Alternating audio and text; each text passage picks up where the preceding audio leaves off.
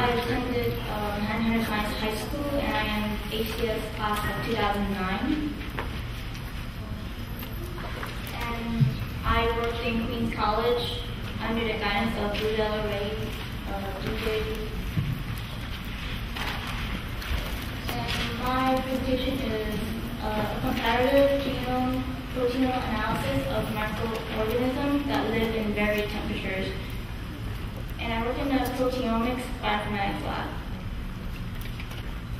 So I'm going to start out, here's my overview of my presentation. I'm going to explain some terms and concepts for those who don't know what I'm working with, to give you background information. And then I will dwell into my summer project, the summary tools, procedures, and data. So what is bioinformatics? Bioinformatics is a merge of two disciplines, computer science meets bioinformatics. Bioinformatics is the use of computers' application to search, use information, store data, such as gene, nucleic acid, and proteins.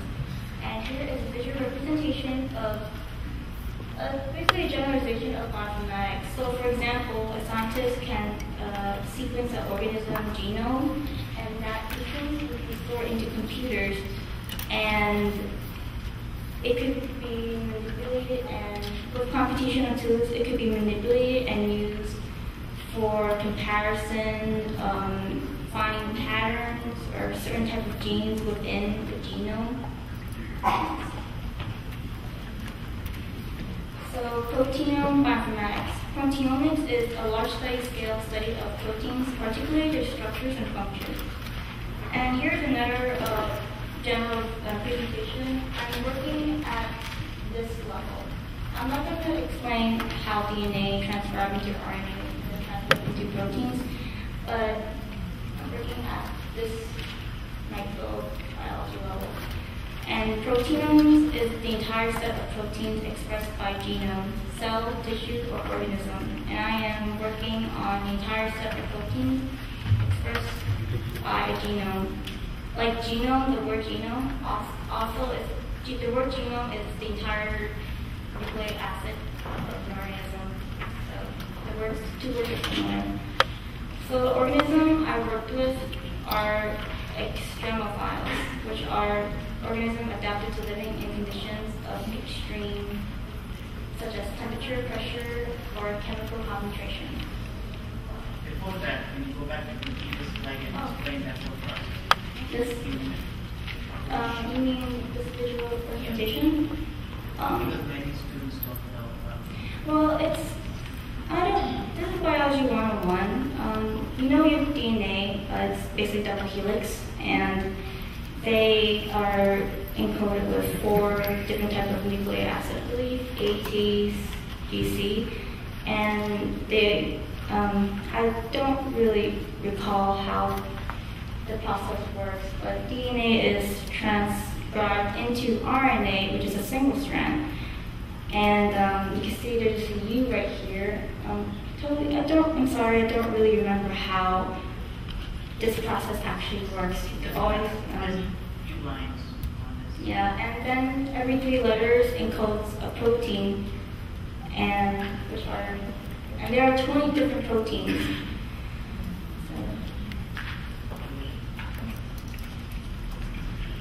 So extremophiles live in harsh temperatures harsh conditions, and we judge habits based on what would be considered extreme for human existence.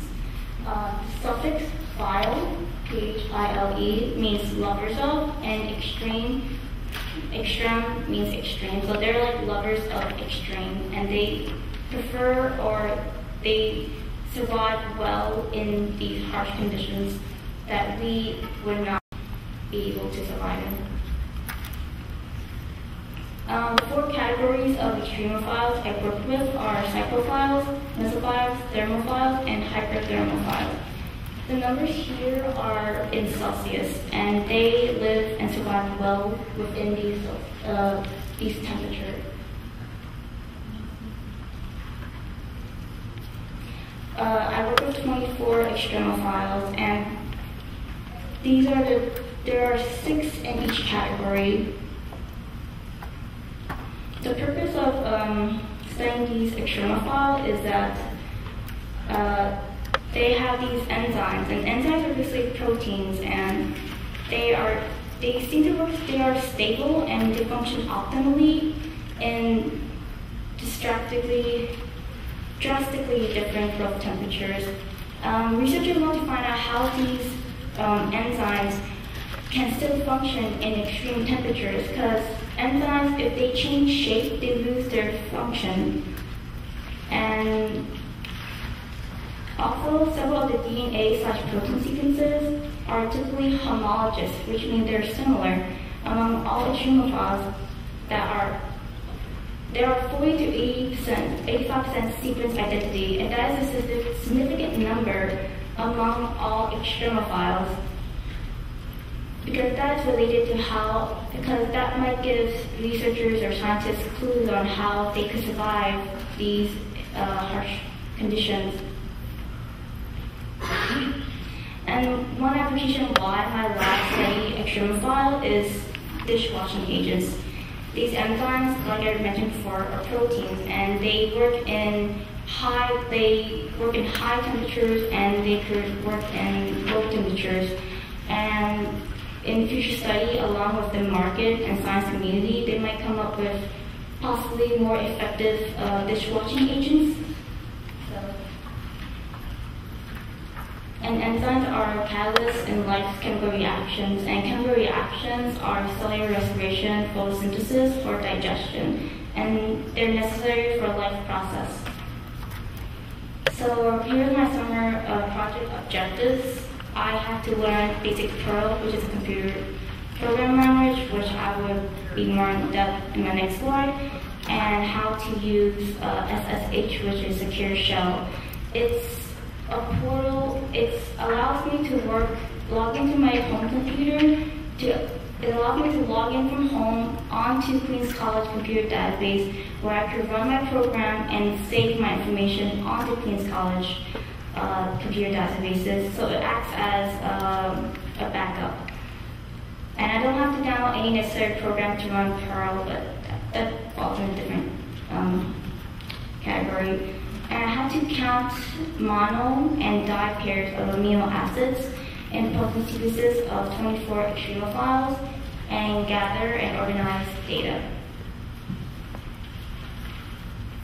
And the procedures are broken down really simply. I have to download extremophiles proteinomes in .faa format. It's just an extension. You could always open with a text file. And I log into National Center of Biotechnology and Information, GenBank, to retrieve the entire proteome of the extremophile. And I created a computer program that will count mono and di pair and generate Excel charts for organization of data. So I'm going to go more depth in how I count, but it's literally what it is. The tools I use are just everyday items, the internet, computer, and any software application relevant to this research: text, Excel, Word, and secure shell. And the programming language I use is Perl, which is basically a programming language. This is just an example of what Perl looks like. It looks daunting, but I only learned the basics of Perl, and I didn't really get in depth. And it's used in many computer systems, Linux, Windows, and Mac, so you could run Perl in any operating system. And Perl has many bioinformatics functions, and it can manipulate complex data. There are other languages used for bioinformatics, but it's a matter of personal preference. And the way I count amino acids is literally counting. So this is just an example of what I have to do, or what kind of computer code I have to write. So this is an example of a protein sequence. There are 7 adenine, and I just have mono means 1, so I have to count how many amino acid proteins are. A's are. So there's 7 A's, and when I run the script, it prints out 7. But the way my professor wants to count for double pair, which is di pair, is 6 pairs. So I have to write a script where it counts the first 2, but it overlaps. and it ends up with the last pair. So there are 6 pairs